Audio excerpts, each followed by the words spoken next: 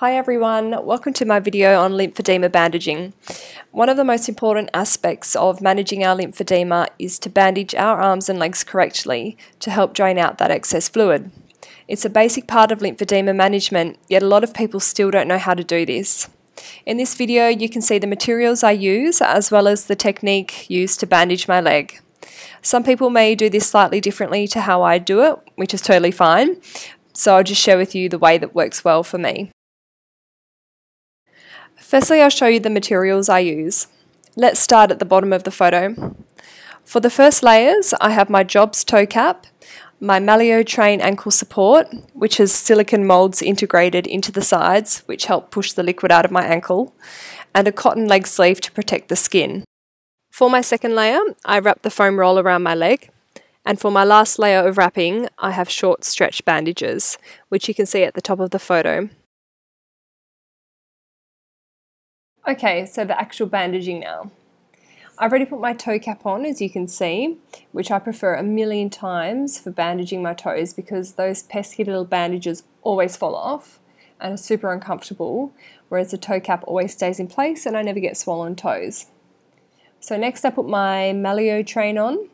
I just make sure it fits properly around my ankle bones, actually where I think my ankle bones should be.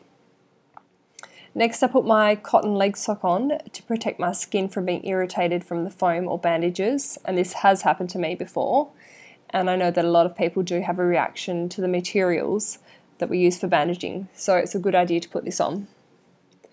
And the next thing I do is put on my foam roll. This is to stop my bandages firstly from slipping and also helps evenly distribute the compression from the short stretch bandages. The foam can also be doubled up over areas that require more drainage. For example, my ankle area, which I haven't really done lately because I have that Malio Train device, which is more than enough support. So I just tuck it in there behind my stocking and get ready for the next stage.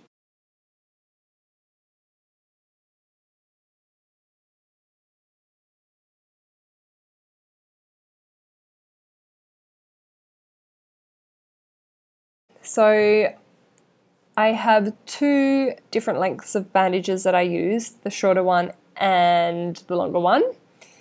So I'm going to put that down and yep, that's my little hand gesture to show you that we need the short bandages. So I'm going to start wrapping around my foot now, and basically I start around my foot and start going up my ankle, and I use a bit of a crisscross method to make sure that it doesn't slip around my ankle, and as you saw there I just kind of move my ankle up to make sure that it's comfortable and not too tight. So going up my leg there, and you can see I'm sort of going down with that bandage as indicated and coming back up. So that's the crisscross technique that I use.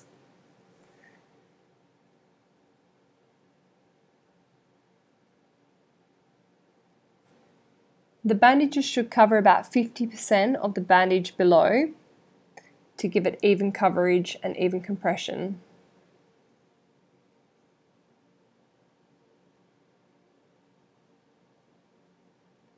So we're still going up my leg here and still doing about 50% coverage of the bandage below. And every now and then you just kind of need to smooth your hand along the bandages to make sure that they're nice and smooth, there's no crinkles in them for even coverage. I bandage all the way to the top of my thigh because I have swelling throughout my whole leg. But as I get to the top of my thigh, I really reduce the tension in the bandages because this area needs to be a lot less restricted in order to help that liquid flow out of your leg.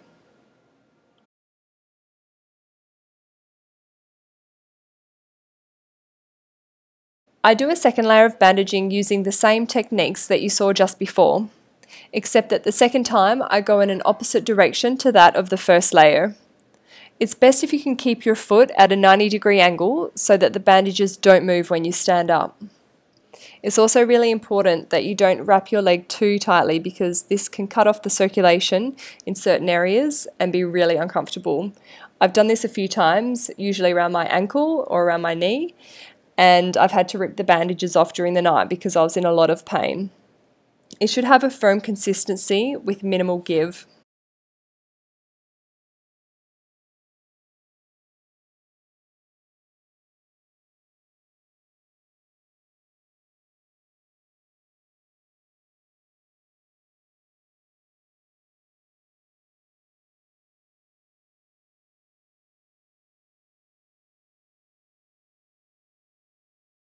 Once you're bandaged, your leg should feel pretty comfortable and you shouldn't have any pain or discomfort. I finish my bandaging by folding the cotton leg sock down over the bandages to help keep the clip secure. Otherwise it tends to fall off during the night and my bandages unravel. Well, I hope my little video helps some of you who are new to bandaging. It does take a bit of practice to get it right, but once you do, you'll be seeing some really good results.